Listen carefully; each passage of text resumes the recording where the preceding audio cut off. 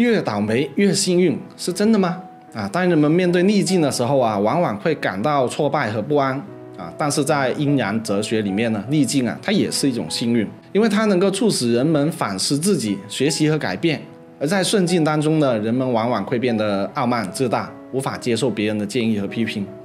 因此我们需要在不同的境遇下面保持平和和谦虚的心态，才能够更好的面对人生的起起落落。举个例子吧，有个人在赌博中赢了前10场，感到非常的幸运，于是呢，他继续的赌博直到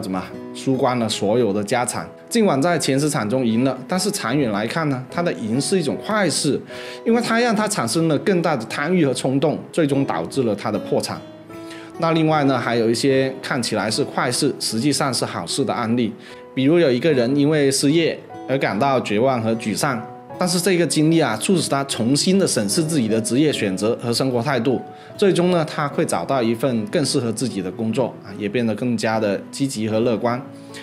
总之我们不能只看到逆境的痛苦和困难，而应该在其中寻找机遇和启示同时保持平和谦虚的心态呢，才能更好的面对人生的挑战和变化。